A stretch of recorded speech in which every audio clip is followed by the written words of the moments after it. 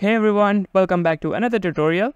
Today we will dive into creating a simple drag down system in Godot, similar to what you would find in an inventory system. This system will allow objects to snap into designated areas when dragged and return to their original position if dropped outside. And you know the best part? You can customize it in any way you like. So without wasting any more time, let's get started.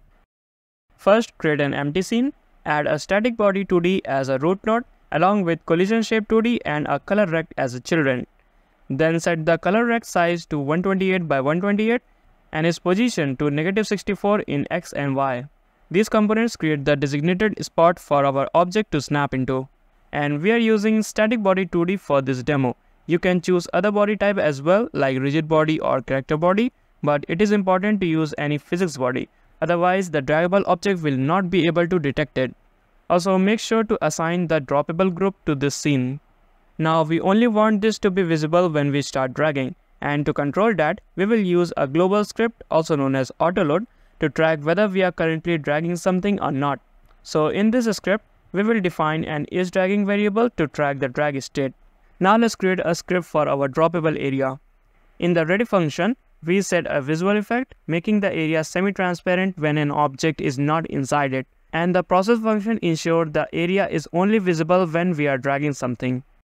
So moving on, we will now create an object that we can drag. We will use node2D as a root, which contains a sprite, an area 2D and a collision shape. The area 2D will help us to detect when the mouse interacts with the object and when we insert any droppable area. So that's why we will attach both mouse insert and body insert signal to our script. In our draggable object script, we will handle everything related to moving and interacting with our objects. We'll start by defining several variables. First one is draggable, to keep track of whether the object can be dragged. This ensures we don't move it when the player is dragging somewhere else.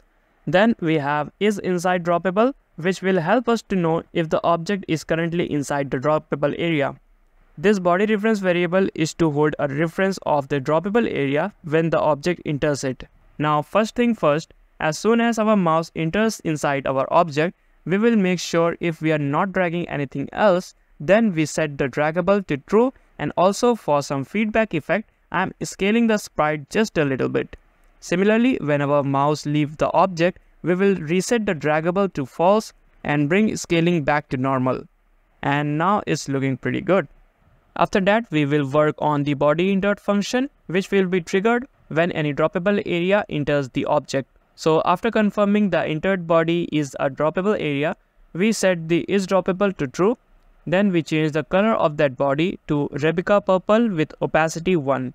And finally, we will store this body in a body reference variable that we created.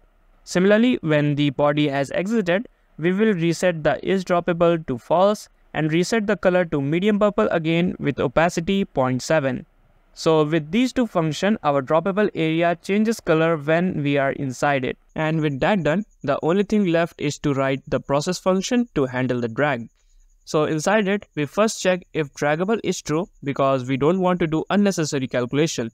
After that, we look for when user has pressed the left mouse button. Then we can simply set the object position to our mouse position. But when you do that, you will see I'm able to drag the object, but while grabbing it, it is snapped to the cursor. But I want the object to maintain its position relative to cursor. So that's why we have to create one more variable offset.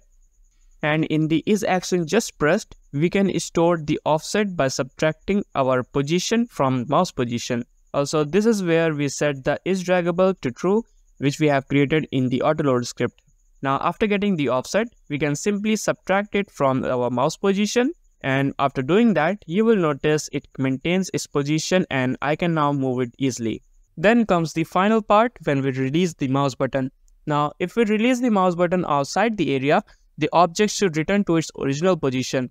Whereas if we release it inside the droppable area, I want the object to snap to it. So in the isActionJustReleased, we first set the isDragging to false. Then for moving the object, I will create a twin. And then if we are inside the droppable area, I want to set the object's position equal to droppable area. So here we want to animate ourselves. We want to change this position property. The final position is going to be the position of the droppable area. And lastly, we want it to complete the animation in 0.2 seconds. I will also set the easing with ease out. Now if we release the mouse button outside the droppable area, we want to return back. And for that, we need to store our initial position. So in order to do that, I will create an initial position variable, and when we are pressing the mouse button, we will store that current position.